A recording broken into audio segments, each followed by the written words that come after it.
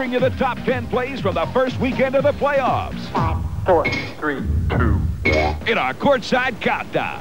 At number 10, the Pacers' Mark Jackson has a no-look look for the Duncan Dutchman. Smits. Oh, what a look by Mark Jackson. Now there's nothing we like more than seeing a big man hustle. Ain't that so?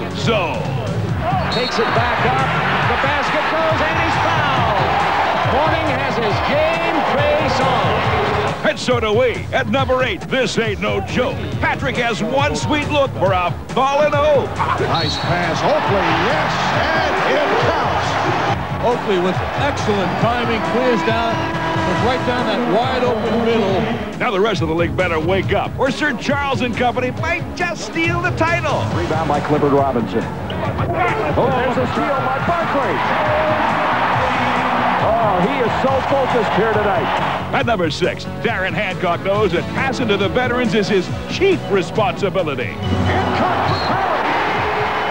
And the foul. Now that pass from Patrick at number 8 was great, so it's up to Charles to return the favor. Ewing from Oakley. At number 4, when the Jazz are on the brink, you better be sharp or you'll be singing the blues. Jazz on the run. Lead pass to Blue. Trailer. Deep to the hoop. Scoring. Unbelievable.